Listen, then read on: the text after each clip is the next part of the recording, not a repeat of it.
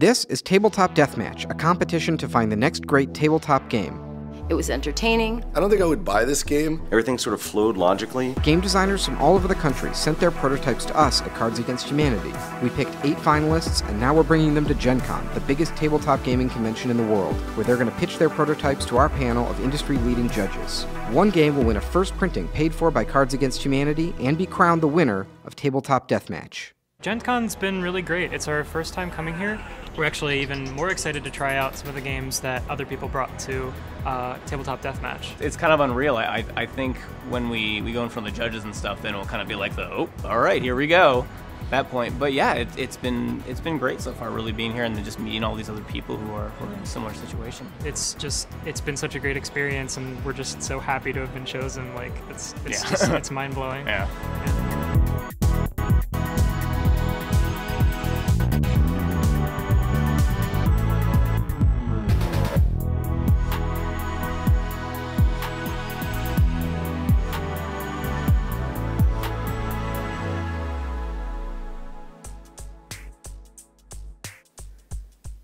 Hey Tom, hey Isla, thank you guys so much for coming to show us Skiptrace. Absolutely. Yeah. Can you give us like the very quick pitch of the game? Sure. So Skiptrace is a card game about a group of people looking to get some extra cash.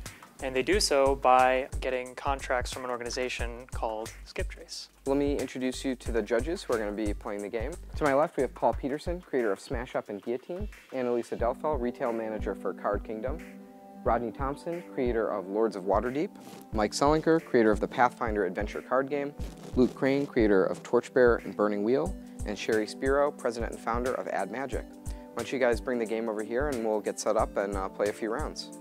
So I feel like we probably have to tell the story of how we met and sure. You kind of got involved in submitting to Tabletop Deathmatch. For season 1, we kind of did a tour where we went to some different movie theaters and showed episodes of Tabletop Deathmatch, and you came to the Seattle screening, and we went out and played a game afterwards, and you came up to us with this, these were the exact ones. with those very index cards, and you're like, hey, do you guys want to see this game prototype? You know, we all love games, and we're like, yeah, we'd love to see it. And a few emails later, I was like, you should really submit this to Tabletop Deathmatch, and here we are. Yeah. Do you guys want to set it up and run a few rounds for the judges, and I'll leave it to you? Sure. So the game used to actually be about bounty hunters. One of the major changes that we had to the game were these condition cards. They used to be kind of a limiting factor. These are just some of the worst examples. A mysterious illness has left you temporarily blind, deaf, and mute. The major mechanic change was these objective cards, which are essentially just a list of verbs. And the reason why we added those was because we felt that the game lacked a serious component that made it more fun, more modular, more interesting for players. So we decided to add those in and take out the conditions because we felt that those were too limiting for creativity. When the game designers explained the reason why they were changing the direction of the game, it was something I could understand and accept. However, in the beginning, when they first presented it, it was a little disconcerting for me. I mean, I can see them struggling with it, and I can see they're uncomfortable with telling us about this process, but I was so excited to share this very visible design moment with them, this like where the design process kind of surfaced, and it's incredibly productive. This is a moment that they're going to confront again and again and again, and if they can come out of this confident and kind of understanding the process looking back. I mean, in the moment, it's just terrifying. But if they can come out of this and turn around and say, oh, right, that process was good. Oh, here it is again. Well, I understand what's happening now. They're going to get through it faster next time, and their designs are going to be stronger for it. So what's this game about? Currently now the game is about essentially moonlighters. It's about you have a current profession and you really need more cash because your current profession really isn't providing enough. The game starts out by me giving you guys all 3 profession cards. Out of those 3, you're going to take 1 and then discard the other 2. The whole moonlight angle, I mean, that's okay, but it's not super appealing. Like trying to sell someone on like, this is the game where you have a second job, that's not a pitch, right? Thanks for coming to joining the organization of Skiptrace. I just want to briefly, I want to hear your names, what your profession is, and why your current profession isn't providing enough cash for you. My name is Mr. Now.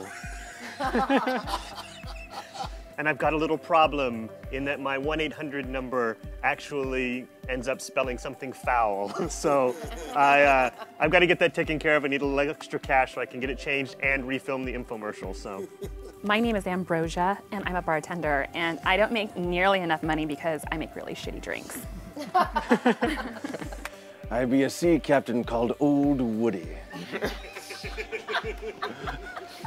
Because I have 2 peg legs. And unfortunately, there are lots of knots in the deck of my ship, so they get stuck. I couldn't hear any of you! I've been listening to too much Sex Pistols, and so I can't hear anything anymore.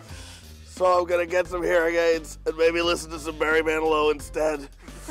I like this kind of game that Skiptrace is because the format allows people to express themselves and it also validates their responses. I'm Judd, I'm a librarian, and I need a second job because librarians get paid shit. Yeah.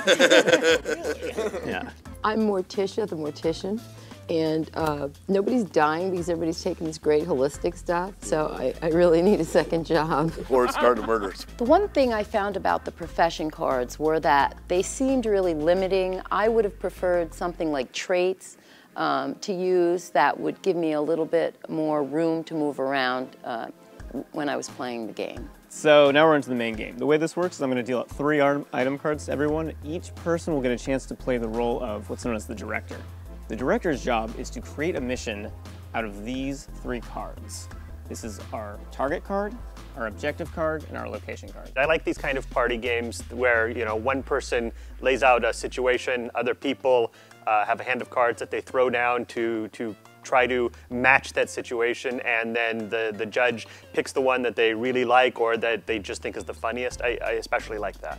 Okay, so I was gonna fly to Vegas to get some more classes on pouring drinks when I came across this internet troll living under a bridge. And I got so pissed off with him that I thought it would be a good idea to tickle him a little bit, like maybe lighten him up a little bit.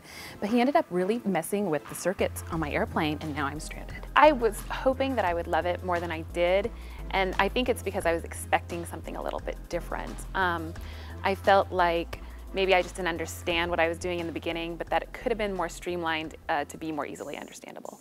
Old Woody's gonna wait until the plane gets below the mountain range and use his hang glider to swoop down to land on it. Then, donning me hoodie of invisibility, I'll creep inside the plane and tickle him before you can hear the rattle of me peg legs.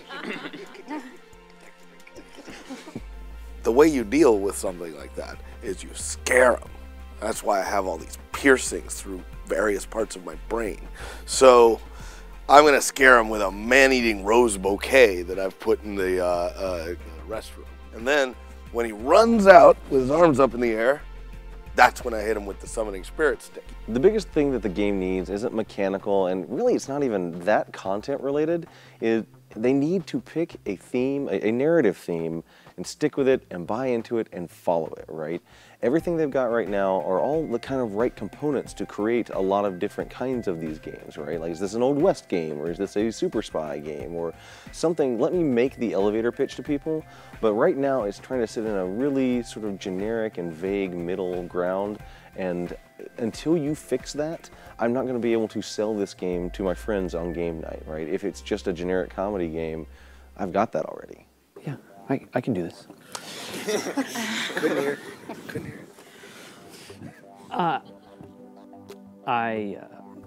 Well, as you know, librarians are researchers, so I would, research the postings, the appropriate forum posts, and his blog or her blog, and find out what he or she likes to read, or what he or she is reading, and I would, or it is reading, I guess. Book a seat next to them on the plane, bring that book, strike up a conversation, and then offer my Chinese finger trap, right? Just kind of like, oh, we're talking about the book, and and then, oh, we're stuck, and then start. So you're gonna be like, can I interest you in a Chinese finger trap? Yeah. So, something along those lines, yeah. Playing Skiptrace was all right. The game's not really done, so we can make our own fun with it. Mike and Paul, Rodney, Elisa, Sherry. I mean, everybody's such a skilled game player. It's really easy for us to pick up a game and just kind of run with it and enjoy it on our own merits. I'm not certain that this game is done enough that it was giving us a lot of direction as far as the fun goes. I'm curious why you went as far as you did to change the theme. Like, you didn't have to go that entire distance. You could have just said, this is a contract to do this to that person in this place, right? And it's just a comedic bounty hunting film. I suppose we could have gone with that, but I guess just realistically, I mean, I guess we were very caught up in semantics, and we're very focused on making sure that people kind of understood intuitively what role they would be playing. And if they were like a bounty hunter and they had to go tickle somebody, they'd be like, well, do bounty hunters really do that? So there's sort of a weird interplay there. I do see your point, but... I mean, do salty sea captains actually go do stuff like that? I suppose not. But if you're looking for extra cash, maybe they will. They added the objective cards, which is great. I think it's great for the game. They now have to just sort of figure out what their theme is maybe a little better, and then try to figure out how all the pieces come together. There's probably a couple too many card types. There's probably something that can be done with flavor text or a supported text that would help a lot. I mean, they're pretty close. They just need to just refine it a little bit. I think they'll make a great game. Thank you guys so much for running us through a round. We're gonna kick you guys out into the hallway. We're gonna hold on to your prototype and we're gonna discuss the game. Okay, cool. Thanks. Thank you. We think it really went well. Yeah. It seemed like the judges were really engaged in the game and they really enjoyed playing it, which is really cool to see. Yeah. All right, judges, what did we think of the game? Well, right from the beginning, I was a little confused when I was handed the 3 cards and told to tell a story, and that's why I told a story, but really they just wanted me to lay out the cards. I was expecting it to be a smoother play. I may not have understood the directions as much as I should have at first, but again, with such a simple style of game playing, I should have been able to just jump in and do it. I want to know what you think of this game. I mean, you know, this is Cards Against Humanity. I know, I didn't want to say it. I was like, other games like Apples, but I just... Cards Against Humanity is not an original idea. We did a great execution of our thing, and where I think, I mean, so here's my opinion of this, because I've played this a few times. I think they're in a copywriting sense. They're in an uncomfortable middle of, like, they're trying to thread the needle between being like, you know, silly, offensive Cards Against Humanity kind of humor and just like really committing to the goofy, you know, kind of fiasco world of the game. I think its biggest problem is that it doesn't know what its genre is, right? I mean, does it want to be a generic comedy card game? Well, that's one thing, right? Or does it want to be a highly thematic comedy card game? They can still be of the same weight, but it doesn't really have its identity locked down yet, and that's its greatest weakness. I think the premise for this game is disastrously bad in a lot of ways, right? Like, I've got a second job. Wow, that sounds really entertaining. Like, tons of people actually have second jobs, and like, there's no clear, like, what's the elevator pitch for this game that makes me want to play it? Like, if this was, you know, Smoking Aces, like we're all a bunch of wacky assassins or whatever like that, it needs enough direction that I understand what kind of narrative I'm trying to build, because right now, that was a big problem with, like, Annalisa had a hard time figuring out what kind of story she was trying to tell. They're headed in a direction, but they're not ready to admit it, and maybe it's the constraints of the contest, or you know, maybe it's just that they're nervous about committing. I mean, I think they're clearly leaning in a direction for the game, and I think they just have to kind of close their eyes and go with it and abandon the previous concepts and really just commit to this design. How did it go for you guys? Yeah, I think we all had the same kind of experience where it was fun, but it was they were incredibly intense with something. Yeah, but there's a lot of constructive feedback you get out of it too. Yeah. I feel like the worst things though, like you kind of already know. You just have to look at it. And even if you haven't been told, it's kind of like, well, I guess I had thought about that, but you know.